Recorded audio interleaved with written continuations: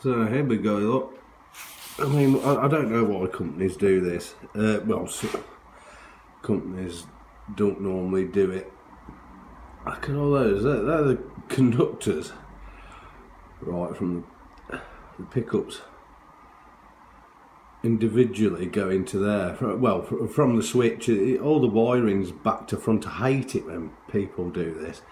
There should just be one conductor there, and that's coming from the output of the switch. I hate it when they do all this. So now I've got a load of fucking... that's bad.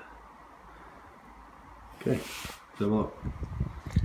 So there's either two ways of doing this. I can either rewire it properly to the output. Take this is in effect a pickup wire. It's like a 4 conductor with the ground, like, you know.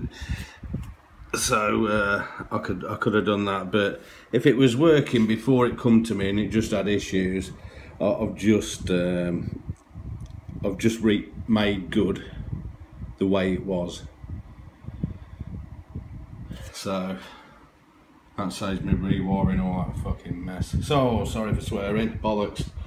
Yeah, so before it wasn't making a noise. So let's see. Oh, I can't do this holding the phone. Stand by. Oh, that's it. Right, moment of truth. Oh yeah. That makes a noise.